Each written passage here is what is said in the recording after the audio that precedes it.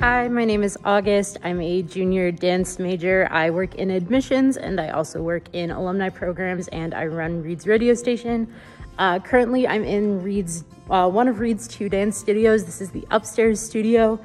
Downstairs, we have another studio called the Performance Lab.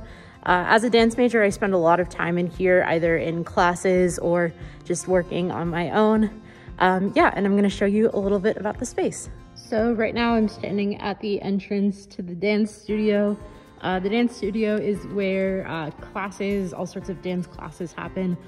Students can also book the dance studio to do their own private practice. I was here yesterday actually, just kind of messing around and like stretching and stuff. And it's really nice that we have access to the studio on our own time as well. So the dance studio has these big, beautiful windows, so we get a lot of natural light.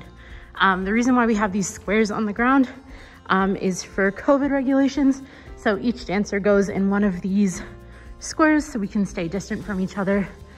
We also have curtains, so if the sun's too bright, we can block the windows. Yeah, and there's a little observation space up there. So people who are on the top floor of the PAB, the Performing Arts Building, can come look in and see what we're working on. When I was a sophomore, my first ever dance class I ever took at Reed, I took a year off from dance my freshman year, just to kind of like get used to Reed. And then I started again when I was a sophomore. And my very first class I took was with Min Tron, who is my, there's me, hi, who is my current academic advisor. And he's like a very well-known like choreographer and dancer and everything. And rather than him just like choreographing the entire dance that we were going to perform at the showcase, he could have made something beautiful and like perfect.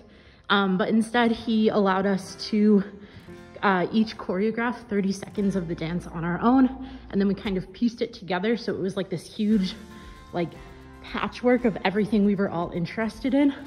And I just think it's really cool that Reed professors help Reed students grow and learn, not in the direction that the professor cares about, but specifically in the direction that the students care about. Currently, in order to maintain social distancing, you can sort of see me in the reflection, but in order to maintain social distancing, each of these cubes, when there's classes, will be set up with a TV monitor, a microphone, and a little recording camera. So essentially, our professor is on the TV monitor, and then we're recording ourselves with the camera so our professor can see us, and then you can talk into the microphone and then your professor can hear you and class can continue almost as normal. One of the really cool things about dance at Reed is it's not just a dance studio. We also have dance history and dance studies, so we kind of make that distinction between studio and studies. So I take like contemporary and ballet class in here, and then currently they're online right now, but I also take dance history classes. And one of my dance classes this semester is about dance, genders, and sexuality. So we're reading like all these books by like choreographers and dance historians, and we're learning kind of like the history of like what it means to be a gendered dancer. I in part decided I wanted to be a dance major actually because of this room.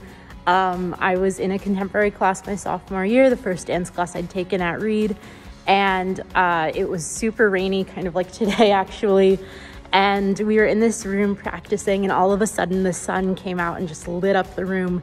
And I remember thinking that like, if I could be in this room practicing dance for the rest of my Reed career, I would be totally fine with that.